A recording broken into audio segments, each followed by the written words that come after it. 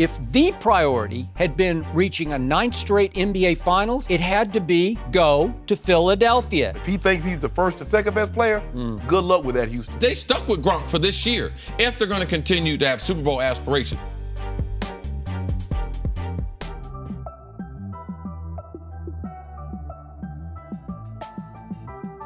We have certainly seen better games overall here at this World Cup in Russia, but there are no style points for France.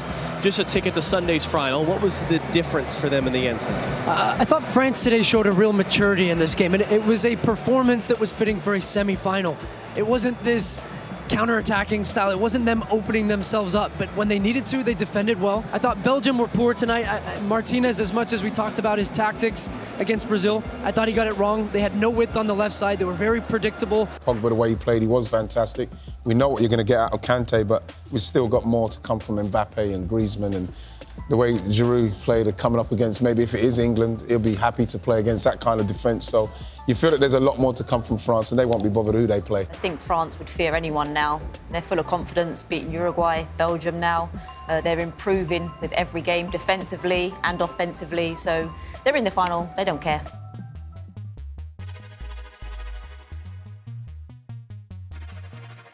I don't think in the end that LeBron ever really, truly, heart-to-heart considered going to Philadelphia.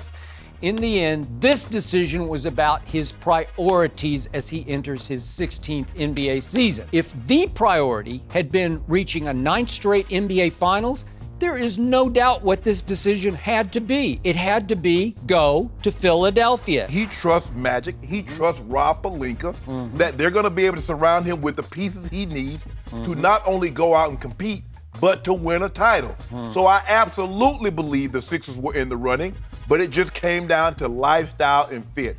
He felt moving forward, the Lakers would present the better chance for him to win a title. I'm all for the challenge of him going to the Lakers, knowing what he's up against. Right. There's legends being hung. I mean, jerseys are hung and statues out front. To be able to go to a team like that and say, you know what, I want to challenge myself in the West to try to do this, I think it says a lot about him. Now, again, it was a dual situation. It was lifestyle, but it was also professional. I think that the Lakers, for him, always made the most sense because it was the opportunity to resurrect basketball in LA, win a championship, put himself in the Magic, Kareem, you know, that type of stratosphere. Elgin Baylor, Jerry West, Kobe. Yeah, exactly. And the fact that Philadelphia was a little bit rudderless in the front office, to me, not that important because Brett Brown was kind of the trigger man, and they have ownership. And I never really thought that from a basketball perspective, the Sixers were a great fit. LeBron knew, no matter if they got Kawhi or not, that he obviously knew Paul George wasn't going there when he signed. Paul George already re-signed. That this was not the best place to win this season. If LeBron wanted to be mercenary LeBron and sign a one-year deal with Houston or with Philly and then potentially make another decision next year, do another short-term contract, there were places he could go that would be an easier path back to the NBA Finals. The 76ers general manager, at this point with the talented roster that they have, they should have moved on. He shouldn't be sitting there talking about, you know something? The girl gave me a kiss on the cheek and we was getting ready to start going steady. But she wasn't even thinking about that. She was just trying to be polite. So I think it's really irrelevant who was second, who was third, and who was fourth.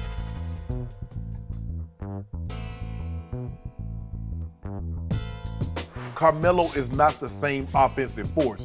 If you want him to play like he did at the Knicks, get up 20 shots a night, Skip, you're not going anywhere. So if he's gonna be willing to come off the bench and understand, you know what, I'm the third or fourth best player, but right now at this juncture of my career, this is where I am, and this is what's best for this team, I think he can be a viable option. But if he thinks he's the first and second best player, good luck with that, Houston. Carmelo Anthony will be a liability for the Houston Rockets. He will be more negative than positive at this stage and age because, unlike LeBron James, he has not stayed in supreme shape. His body is still the same body that he was dragging around in New York, and he never quite got back in any kind of shape. He plays little to no defense, and he's nothing but a spot-up shooter. He's going to be, for the first time in his basketball career, being teamed with a guy that he, I don't want to say looks up to, but that he looks even eye to eye with, and that he has such respect for in Chris Paul if he does go to Houston. And he is, for the first time, I believe, staring at his basketball mortality. He knows that if wherever I go next it doesn't work, I'm done. Yeah. And so if that doesn't make you go through some type of adjustment, then nothing will. My biggest problem is going to be the buy-in defensively, because that's what I saw from these other players. I saw their stars, Chris Paul, Harden, Ariza, all these guys sacrifice everything, offense, but more on the defensive end. I am not a Carmelo guy. I would not have had Carmelo come to the Lakers. But if there's a chance that it works for Melo, the only two places it could work and you could win with him in the league are the Warriors and actually the Rockets. Remember, Carmelo Anthony coming in on a minimum deal. That's what he would come in on. Yeah. On a minimum deal is completely different than Carmelo Anthony making $27 million. Daryl Morey runs the Rockets. He's an analytical whiz. He's on the forefront of analytics. Melo's no longer an elite analytic player. I know. And of the 82 forwards in the league, he's 72nd in defense for forwards. I think Houston's going to sign him. Are you going to be brutally honest with Carmelo when he comes in and says, this is your role? You got to do it. You have to do it from day one and say, you're going to play 20, 25 minutes, whether that's coming off the bench or whatever it is, you got to be honest. Second, Carmelo, and this is so hard, Colin, for a player of his caliber as he gets older. When he looks in the mirror, who does he see? Does he see Carmelo from 10 years ago, or does he see Carmelo from today?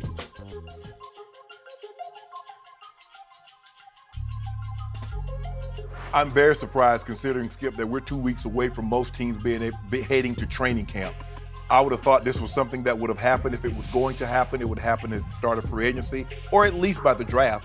Coach Belichick, normally he wheels and deals. He likes draft picks. He could have got something for him.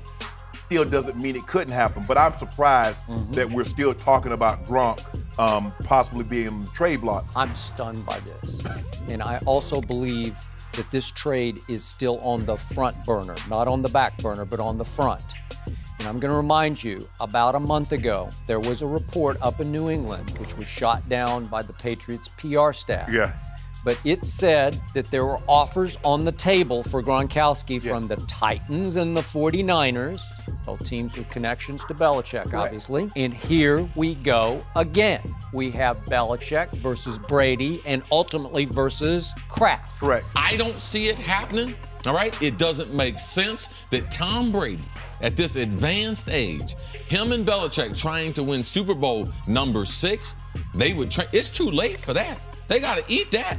They stuck with Gronk for this year if they're going to continue to have Super Bowl aspirations. Because if they do trade him, they will be off the books as far as me making it to Super Bowl 53 in Atlanta. Some people watch and they're like, man, Belichick's always done stuff like this. Cuts Lawyer Malloy 2 weeks before the start of the season. He doesn't bring back Deion Branch after he wins Super Bowl MVP.